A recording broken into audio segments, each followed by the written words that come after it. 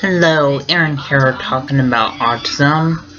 Autism is kind of like a brain delay that affects social interaction, and autism makes it hard to process what other people are saying. Also, autism makes it hard to process other people hugging and kissing, and autism makes it hard to process other people holding hands.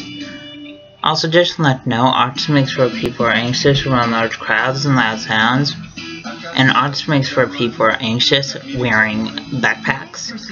Also, autism makes where people are anxious at school all day, and autism makes where people are anxious on the school bus. Also, just to let you know, autism makes where people are anxious when fire alarms go off at school, and autism makes where people are anxious eating lunch in the school cafeteria.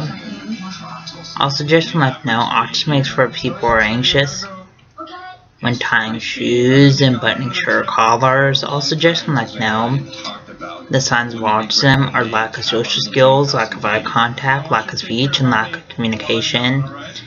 And when people act up at school, that's a sign of autism. Also, when people have low grades at school, that's a sign of autism. Also, just to let you know, when people stim at school, that's a sign of autism. Also, just to let you know what stimming is.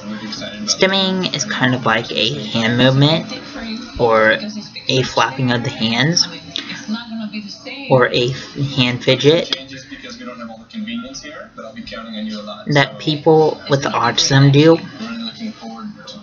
Also, just to let you know, people with autism stim in school classes and walking out of school classes. Please subscribe, rate, and comment.